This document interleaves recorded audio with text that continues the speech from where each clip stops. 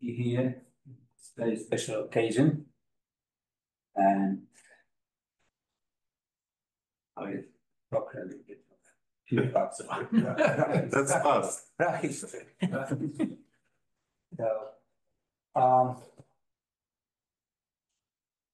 well, number theory is a very special way of proving the existence of interesting numbers simply by counting. That's it. Problem is, how do we count? So, if, for example, you have a sequence, you know quite a bit about it, we'd like to select those who are of our interest. And that means to eliminate those which are not. So we can, for example, if you want to know numbers in arithmetic progressions, and count these numbers, can use Dirichlet characters to pick up the classes and end up with the expression S of QA. It's this sum of the characters of twisted sum by A, twisted by pi of n.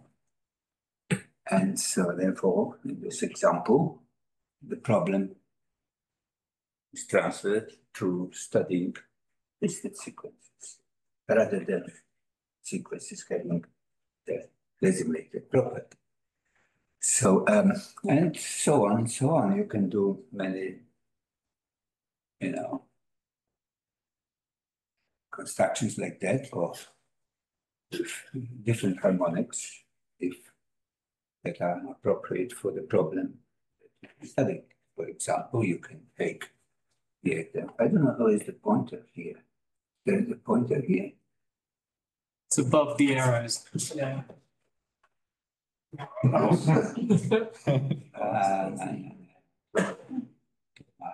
Too much.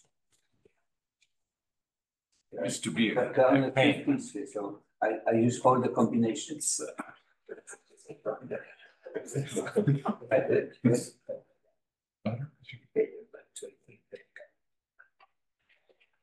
All right. Yeah. Okay. So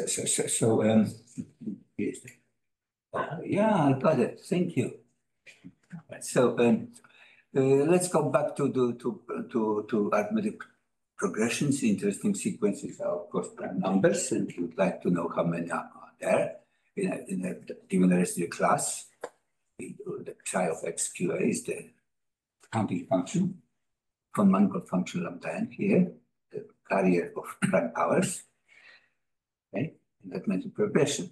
So we can detect this equation by two characters and transfer the whole problem to L functions. Right, so, and to the zeros of L functions. The Riemann hypothesis gives you very good error term in counting psi function, error term x1 half log x squared, which is actual equivalent to the Riemann hypothesis, I mean, ground Riemann hypothesis or general Riemann hypothesis. Speak a little louder. My wife does not allow me to do so.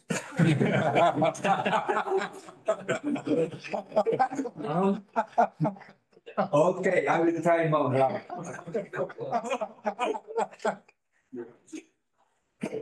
Which hypothesis? Riemann hypothesis? Yeah, that's how I can prove it. All right, let's go. So, Enrico, I think I learned that way from you.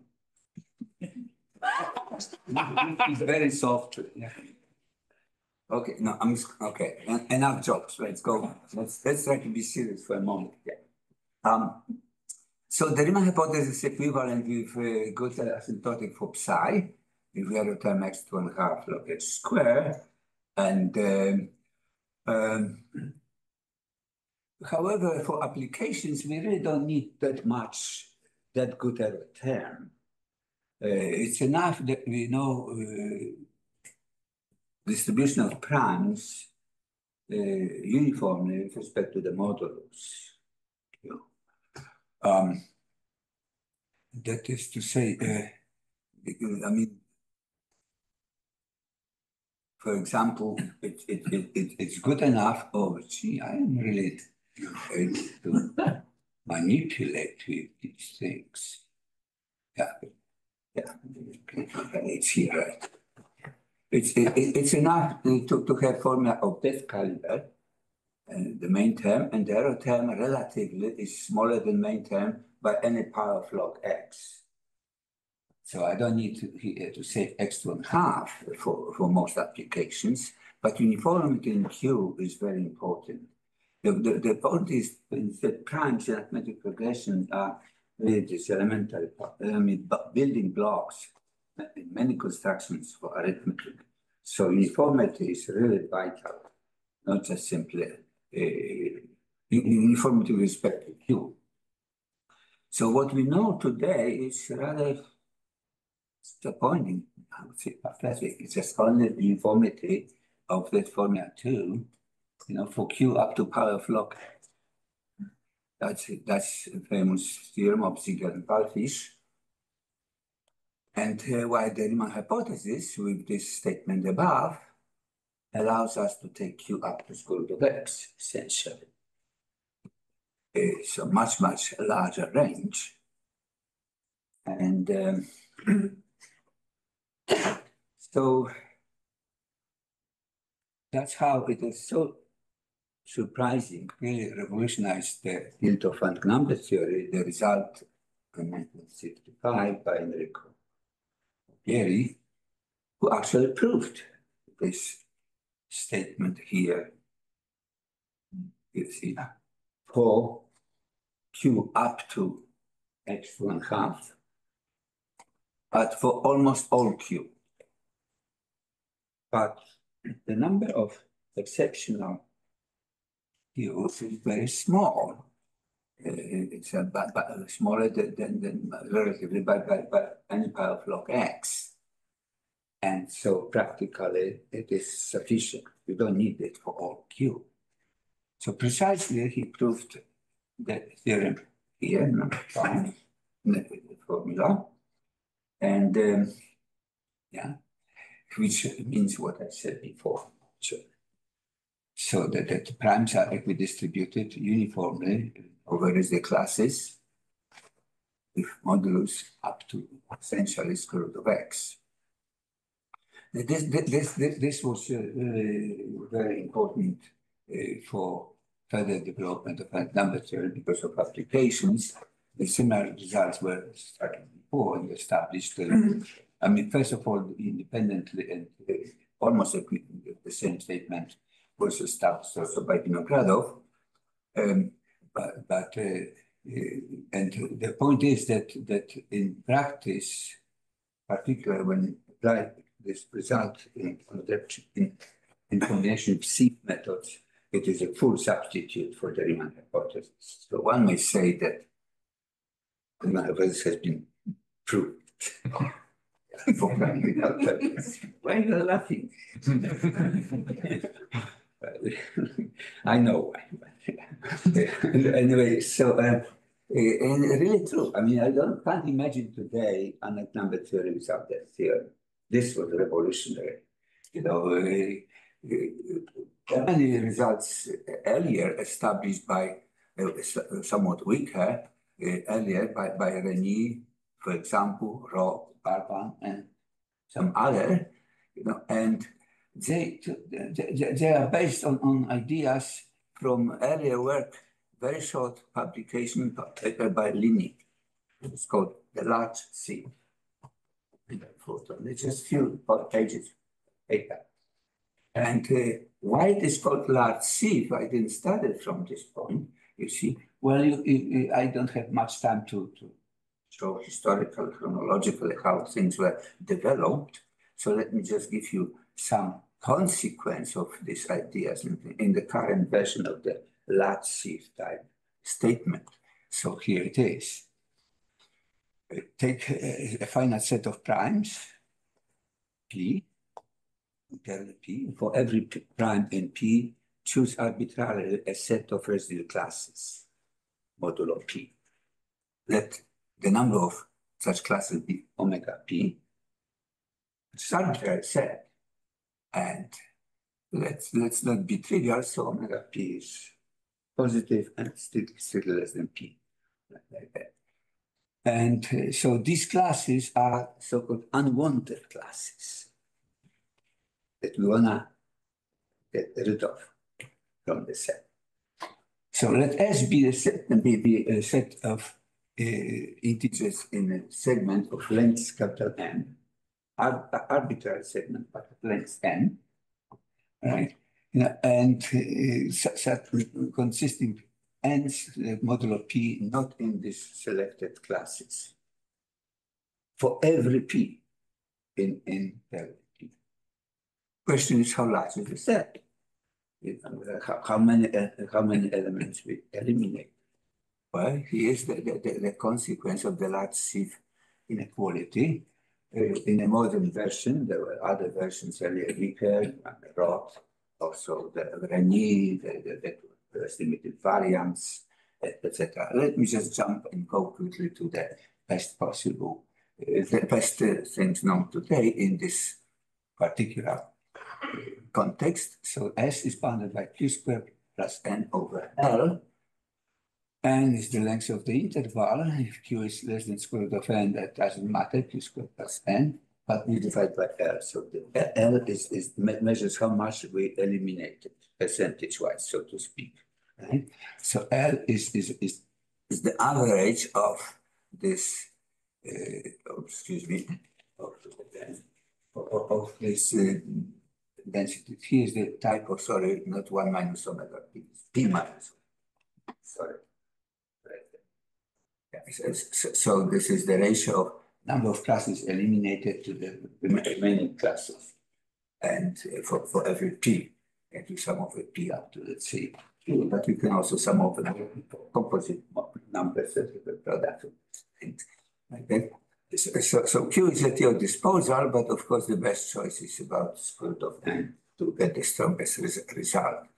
So this is the version of sieve type version of the last sieve type inequality. It's really powerful, particularly when omega P is large, when you eliminate a large number of classes, like omega P being P minus 1 over 2, half classes eliminated. So it's almost like looking how many squares are in the sequence. So that's how we call it large sieve, because we eliminate a large number of classes, not just one or two fixed number of them. Like that. Okay, so this is just illustration why we have the name large sieve. I don't show you how this is derived and all this developments over the years that came derived at this. I think this is comparable, the result with straight sieve, by the way, that it's surprising in a way, right? The same answer, but with slight error terms in it would be. What is capital Q? What is capital Q here? By me? What is capital Q in this theorem? Anything larger than 2. If you choose Q too small, then you save very little. If you choose Q too large, then Q squared dominates over N, and that's not good. So Q a parameter. A little Q. A parameter, yeah. Okay, so Q. Yeah. So choose Q being square root of N. That's a good choice. Probably almost possible, as possible. And so it took years to develop, a modern version of the jump already here, and then to find the principles main large sieve principles, and many contributors are here. We mentioned like Davenport, Halberstam, Bombieri, Elliot, and of course Enrico. Begin. Well, Penny, Roth, and Linnik idea, which was really far away from the current version of the large sieve, but was the beginning. So that's how the name of large sieve remains. But today, the sieve aspect of large sieve is completely gone. It's not recognizable at all. It's just some people think, and I think included, and Selbeck, Montgomery. It's a kind of you look through the large sieve through the Besset's inequality in a Hilbert space, for example. Of course, but I could even include furthermore like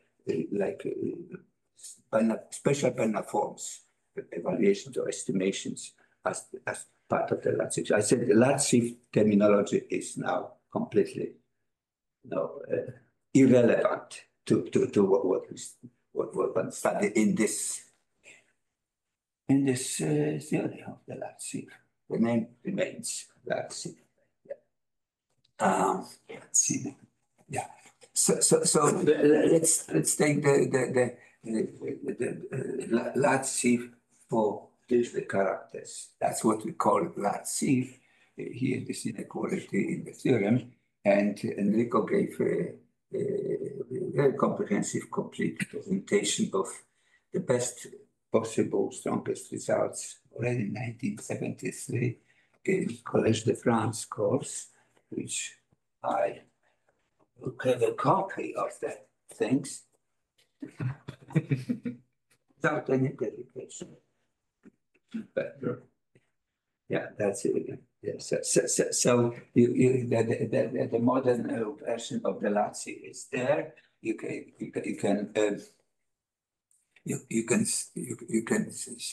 see, for example, that theorem over there, which is called the large sieve inequality. That's the best possible inequality. The earlier results by other people, Enrico, Davenport, Halberstam, Montgomery, the Gallagher also I should mention. This was not that precise. There was some constant involved, and then Stelberg got the best number here, q squared plus n minus 1. Paul Cohen was very keen to get minus 1. But in most applications, even up to a constant factor, it would not be very important. However, there are important moments when constant does matter. I think, Enrico, you get 2 times maximum of q squared n, right? Together with Davenport or hello? Don't remember. Yeah. Okay. Yeah. Everything has been improved eventually. So. Yeah. Right. Yeah. By many people, right? And also, this is the best possible. You cannot improve that constant here, q squared plus n minus 1, in such full generality. What is important here, when you look at this, it gives you a saving of square root of n in this character sum, which is as powerful as one that you expect from Riemann hypothesis when you count prime numbers. So that's really powerful. And it also had some improvements here when you put some logarithmic weight, if the coefficients are based supported by numbers, for example. So there are some improvements for special coefficients.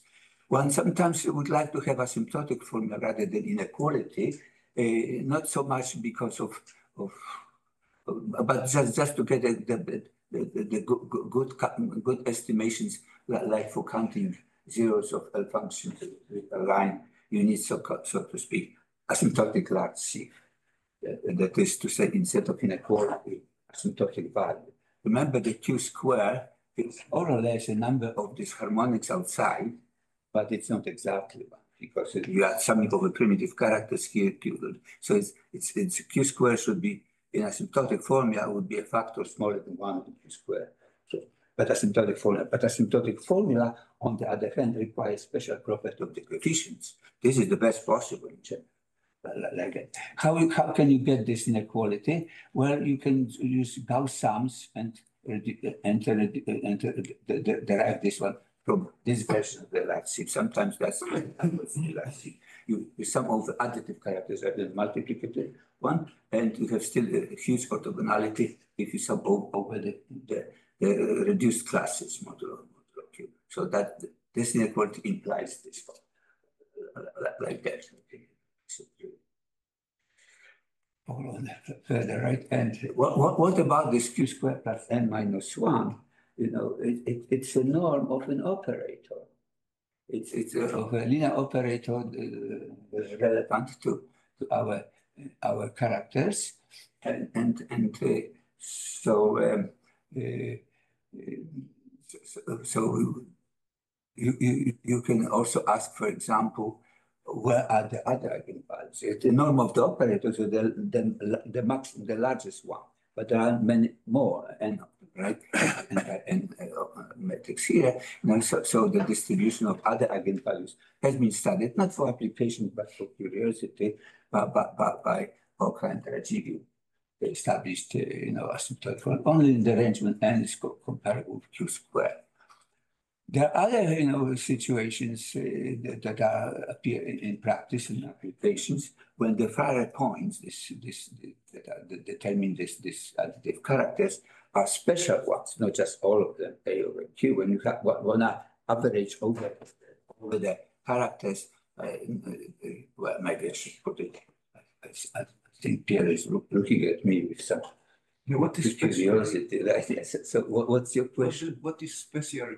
Well, this is just summing over here. Is summing over all the additive characters primitive modulo Q out of Q, and now the special ones is when numerator is a root of quadratic congruence. Very special ones, and it's not just capriccio, something that you like to study. It is really appears in applications. So here's the version of the large sieve for with quadratic roots. The other versions for other characters like real characters only. Doesn't mean it's easier. Actually, it's harder. To get such a super orthogonality with smaller family of characters, of harmonics, I would call it. So it was established by his Brown for the real characters. And the superscript means some other, the summation is restricted to square free numbers. Otherwise, M over N to be, quadratic residue symbol has to be properly defined. Okay, so these are examples of other kind of large sieve inequalities today that are very important. And as I mentioned, these are okay, let's go. Okay, I think I should really stop now. So if you want to see more historical development and more results, particular applications to some classical problems like limit, for the least progression or distribution of, many other aspects of this idea of large sieve are presented in this book, and I recommend people to study this one, particularly because it's almost complete in a way. So that doesn't need to be added anything when it comes to the traditional large sieve politics. There are, of course, works and motivated by applications when your harmonics are not just characters, but some other, system of definitely functions having some kind of orthogonality, like Henryk eigenvalues, and there are also situations when the bound for the norm of the operator is not as good as you can naively expect. There's some anomaly, but some bias. So for cubic this Swiss branch showed some bias, which Rajiv and proved rigorously that the norm of the operator should not be as expected, and also for the eigenvalues in some situations, it's interesting to see the bias because it shows that eigenvalues tend to be like Bessel functions. That's where the bias comes from. I didn't even prepare this to show this. Too technical to talk, but I'm just saying, come to the conclusion that the large shift theory is still alive.